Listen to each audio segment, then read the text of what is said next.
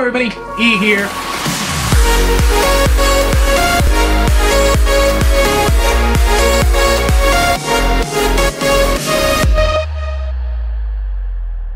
Hello everybody, E here. Welcome back to another manga review. Today we are talking about ABARA. This one is, this name, I know I'm gonna screw it up. It's Tsutomu Nihei. I'm sorry if I'm getting that wrong. I probably am. But this is the complete deluxe edition. Of course, I bought it because of the cover. If you check this out for yourself, I highly recommend you see it in person, because that's the whole reason why I ordered it, is because I saw it at Books A Million. It's a absolutely beautiful edition. It's all black, like most manga. It's all black and white inside.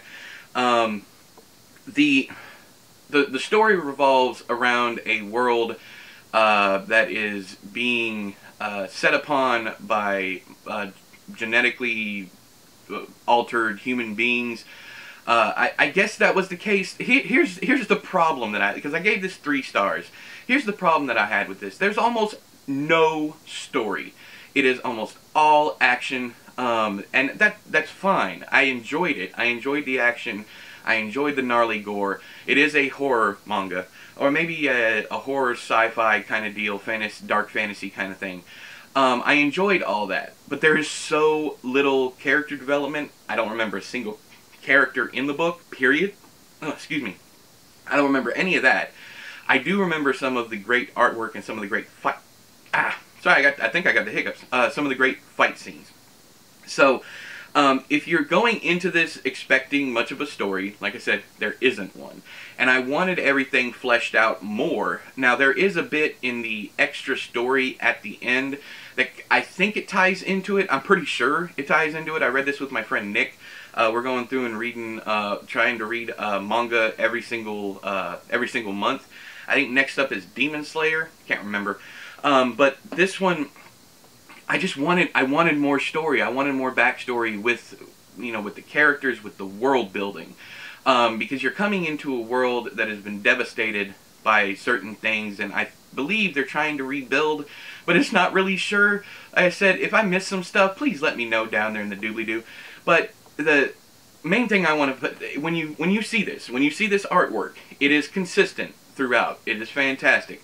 I haven't found a manga yet. Now I've only read like 5 different manga authors right now. Actually, only 3. There's this one, One Punch Man, and Junji Ito. I think the author of One Punch Man is just one, right? And then this author. So I've only read 3. But all 3 of them, the artwork has been consistently good throughout. I think the only one that I wouldn't say that about is the very first part of Tomi from Junji Ito.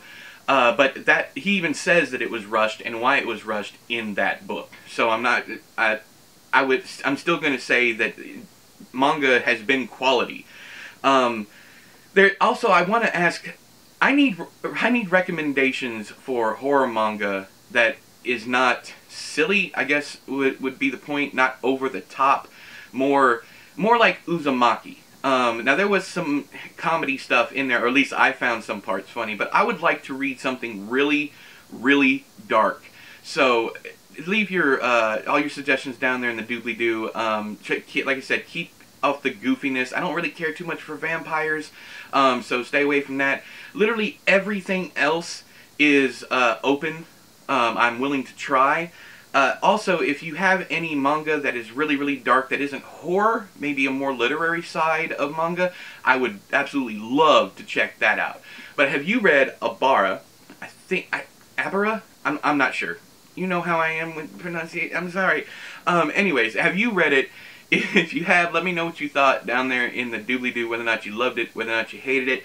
I'm pretty in the middle. It's not a meh in the middle. It's just that I love the artwork, and I hated that there was no real story to it, other than kind of like a Dragon Ball Z thing, where it's just, fight, fight, fight, fight, fight kind of thing. And if there's more to Dragon Ball Z, I apologize. I have not watched the show. I have not read it. I've just heard things about it. But until next time, I have been E. You have been you. This has been another manga review. I'll talk to you guys later. Bye-bye!